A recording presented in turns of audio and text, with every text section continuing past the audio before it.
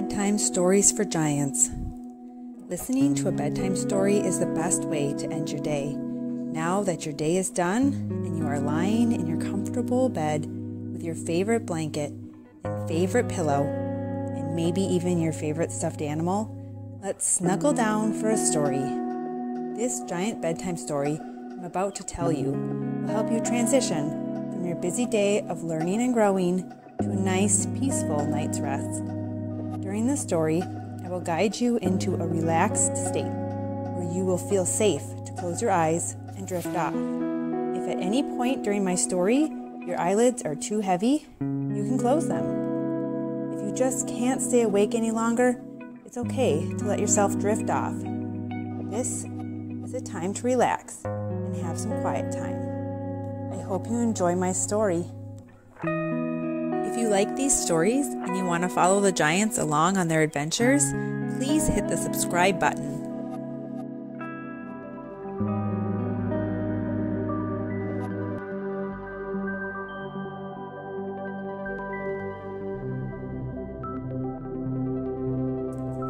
Cruise Ship Adventures, Part 1. Our story begins on an extremely hot summer day up on the Giants Mountain. The giants were laying around exhausted from the heat of the sun, and to be quite honest, they were getting a bit crabby. You know, when it's too hot out and you just get crabby? Mom Giant and Dad Giant noticed how crabby everyone was becoming, and it gave them an idea. Luna, Bo, Apple, Ernie, we found an empty cruise ship docked down by the bay that is between cruises. The cruise company said we could take it out for a spin around the ocean to cool off and, check to make sure everything is working properly on it, Dad Giant said with a wink. Yay, let's go now, Bo said. Before we go, let's pack a picnic lunch, water the garden, and make sure the chickens are okay in this heat, Mom Giant said. The kids spent the rest of the morning getting all of their chores done and packing up for their day on the ocean. They had to pack life jackets, towels, picnic, and lots of water. When they were ready to go, they snuck down the mountainside to the bay where the ship was docked so no one would see them and try to put them in the circus. Mom Giant and the kid giants loaded all their boat supplies onto the boat and suited up in their life jackets while Dad Giant started the engines. I'm so excited to go on the ocean, Apple said with a big smile on her face. I want to try water skiing, Bo told his dad. I was thinking the same thing. I brought canoes we could use as water skis. That sounds so fun, Dad, Luna replied.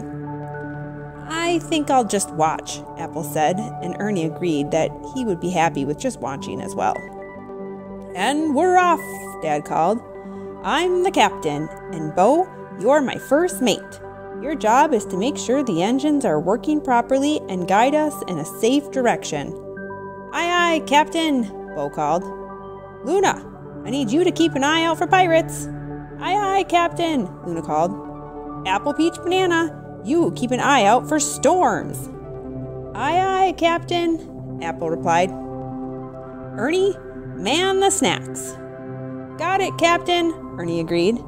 Dad Giant easily maneuvered the cruise ship out of the port, and they were on their way. With the cool ocean breeze, the giants already felt better. Bo directed Captain Dad. Luna kept her eye out for suspicious ships that could belong to pirates. Apple kept an eye out for storms, and Ernie handed out the peanut butter snack balls they had made. As if this wasn't already fun enough, Mom Giant got out the canoes they were going to use as water skis, a tow rope, and double-checked Luna and Bo's life jackets were secure. Luna was up for skiing first. She dropped the canoes into the water, then spin-dived into the ocean. She secured the canoes onto her giant feet by wedging her feet under the canoe seats. She grabbed the tow rope and gave a thumbs up, which was the signal for Dad to go. Dad Giant put on the gas, and Luna got up on the skis on her first go. Mom Giant was the safety watcher. It was her job to tell Dad Giant if Luna fell off the skis, wanted to go faster, or signaled she was done. Luna loved the speed of the water skiing and how she felt when her skis jumped over the wake of the ship. Luna's turn went without a hitch, and she signaled she was done. It was Beau's turn now.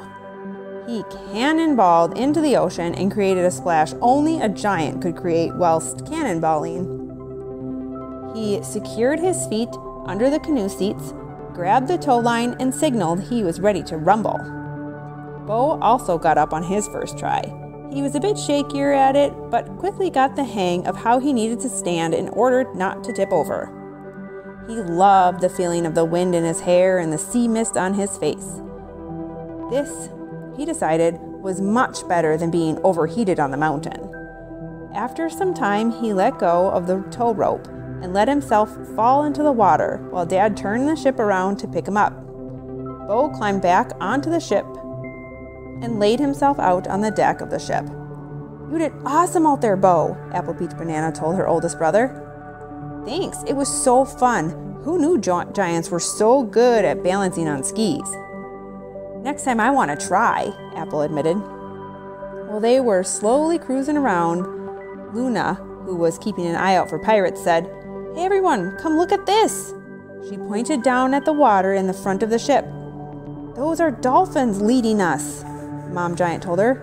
"Dolphins are so cool," Luna said. "I wish I was normal size so I could ride one."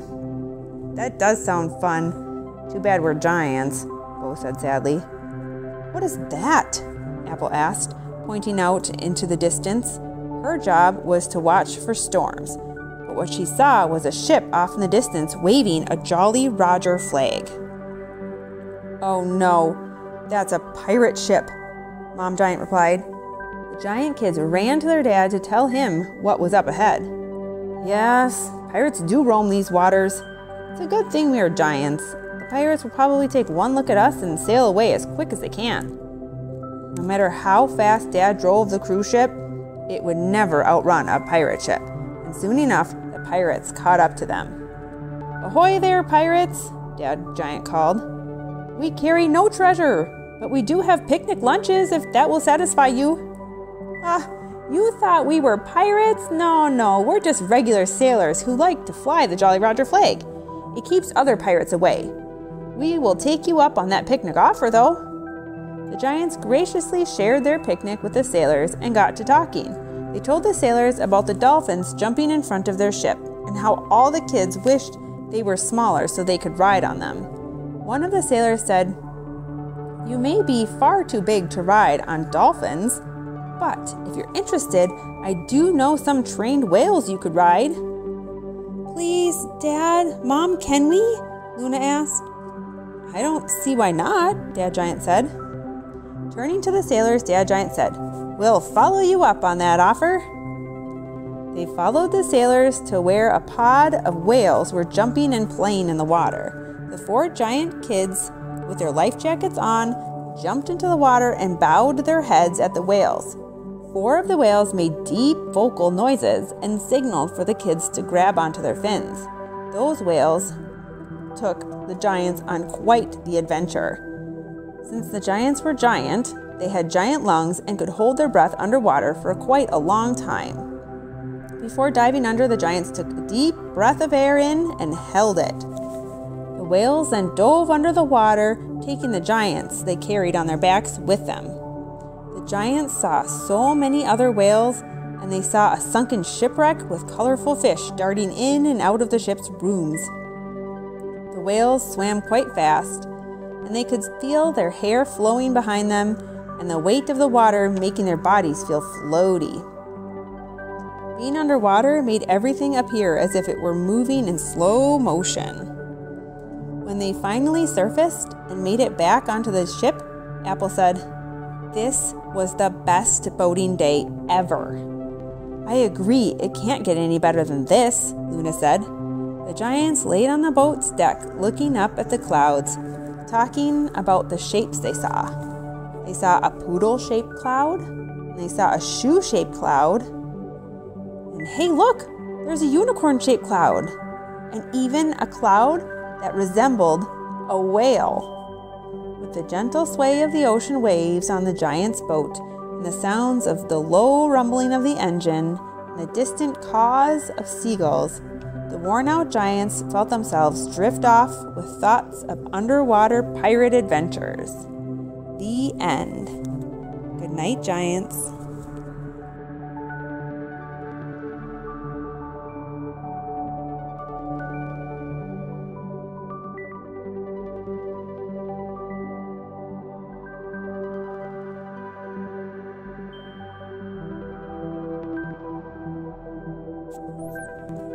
It is your turn to ride on the back of a whale. You dive into the water, bow to the whales.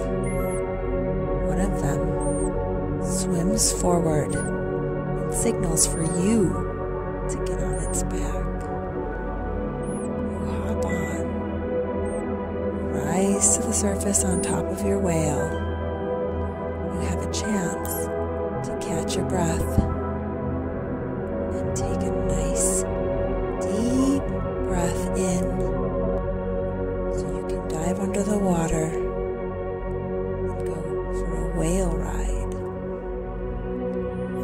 Your whale dives under and you notice the water is cool on your skin. You feel weightless. Your hair begins to lift up and flow. Your legs and feet feel weightless as they also start to flow around in the water. You hold on to your whale's flipper as it guides you through an ocean journey.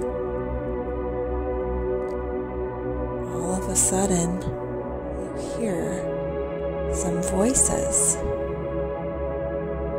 They sound like this. Let's swim to the coral reef.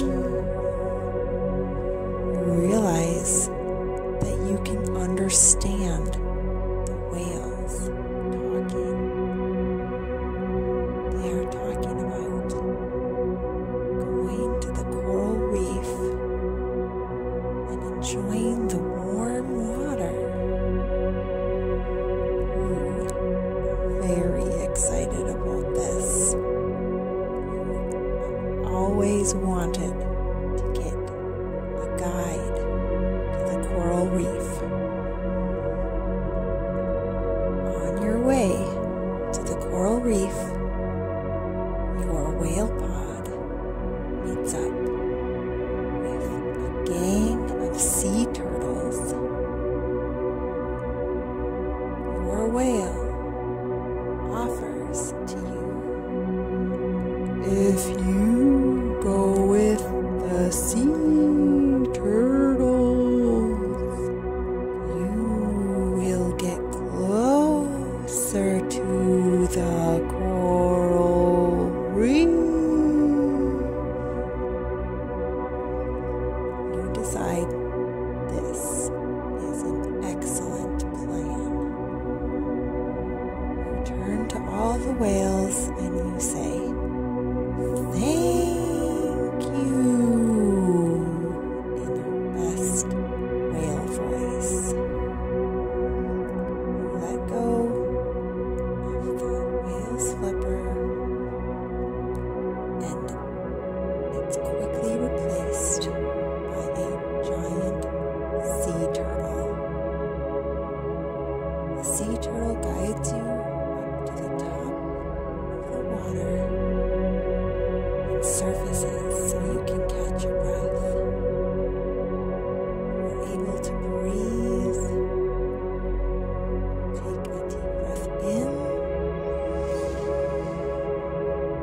and you let it out.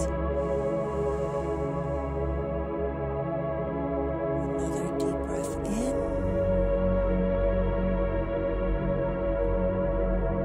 and out.